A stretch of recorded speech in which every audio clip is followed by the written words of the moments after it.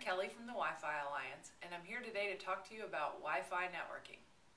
If you want to set a Wi-Fi network up in your house, the first thing you'll need is a Wi-Fi access point, a device that looks like this. You can get a Wi-Fi access point in a retail store, from an online store, or even from your broadband service provider. A Wi-Fi access point serves as the central connection for all the Wi-Fi devices in your house, and it enables them to share a broadband internet connection as well. There's a couple of things you'll want to keep in mind when you're buying a Wi-Fi access point. The first one is that you should always look for the Wi-Fi certified logo. This is your assurance that the device has been tested with devices from other manufacturers to make sure that they all work together.